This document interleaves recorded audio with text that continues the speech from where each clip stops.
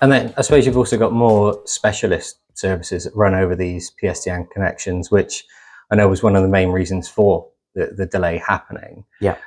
You've got things like lift services, you've got red care alarms, you've got probably even fax services that are still running out there. over these lines. And all of this is affected, and rightly so. That's where we work closely with Gamma.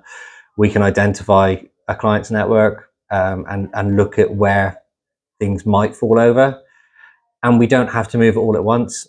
If they're on separate lines, you can move your telephones, then you can move your internet, then you can move your lifts, you know, and we're looking at different solutions across each piece to make sure that we keep a customer running is the main thing.